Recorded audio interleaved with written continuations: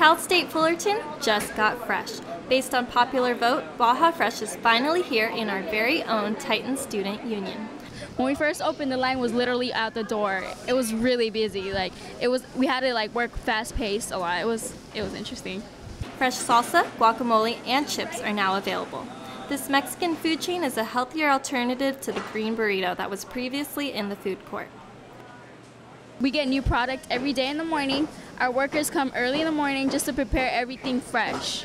We don't use microwaves, no freezer, none of our stuff is frozen.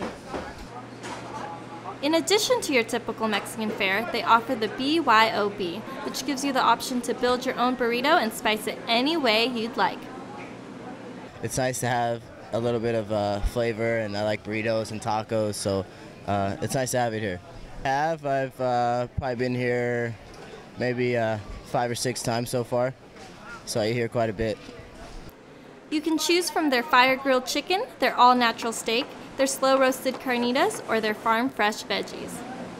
Especially around noon, we get a big rush, and everyone's willing to wait, so it must be really tasty and really popular.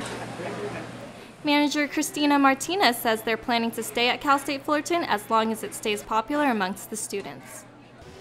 Baja Fresh will be having their grand opening October 4th. Stop by the TSU food court for free food and free prizes.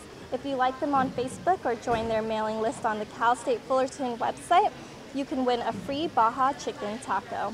With fresh salsa like this, how could you say no? I'm Michelle Bowie reporting for the Daily Titan.